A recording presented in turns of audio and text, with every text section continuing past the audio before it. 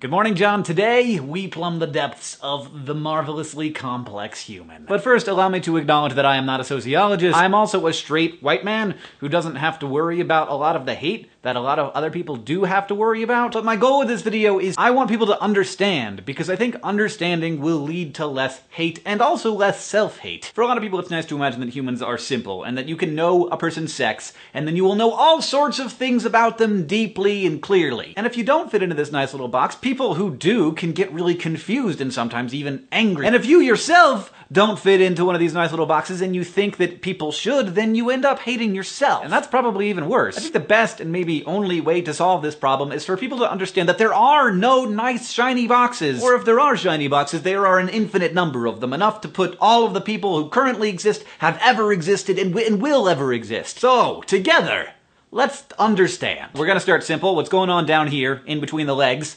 That is your sex, your biological sex, and it tends to be binary, though there are all sorts of conditions that result in intersex individuals. And as interesting and complicated as this is, the rest of it is much more complicated, so I'm just gonna move on from here, because we all kind of get what sex is. Now we move on up to the top, to the brain, which is the thing that decides what gender you identify with, whether you feel like a man or a woman or neither or both. Because the fascinating thing is, as much as we try to label things, there is no way to label every point on an infinite continuum, and that's what we're dealing with here. So, to actually visualize how this works, I've created a graph for you. On the x-axis, we have gender, male to female, and on the y-axis, we have the intensity of the identification with that gender. I would be about here, because I identify as a man, though I recognize that there are some womany parts of me, but let's also put a hypothetical biological female on the graph that identifies very strongly as a man. Now that can be really uncomfortable, especially when there's a bunch of people in the world who insist on calling him a woman just because of the body that he happens to be very uncomfortable with. Which is why sex does not determine the pronoun you should use.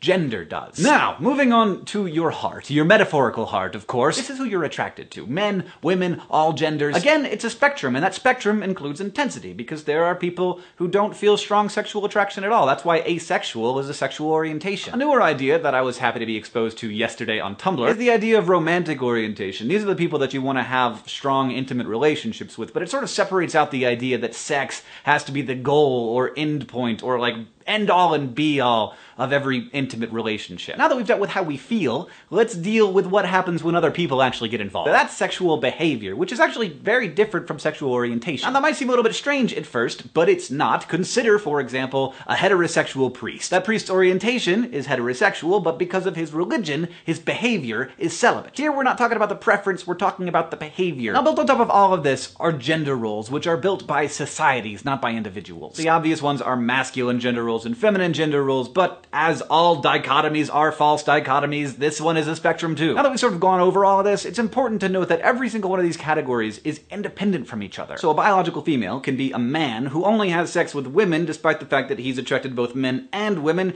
and kind of feels more comfortable in feminine gender roles. That may not be the most common combination of these factors, but it's certainly not weird. And another important point, many people move across these spectrums, sometimes from year to year, sometimes hour to hour. But what's really important is that we trust ourselves, and we understand ourselves, and we love and respect ourselves, and we grant that same understanding and respect to the people around us. Because when the world becomes one of infinite continuums and those false dichotomies break down, and those two shiny boxes break apart into 7 billion shiny boxes, that's actually pretty beautiful. John, I'll see you on Tuesday.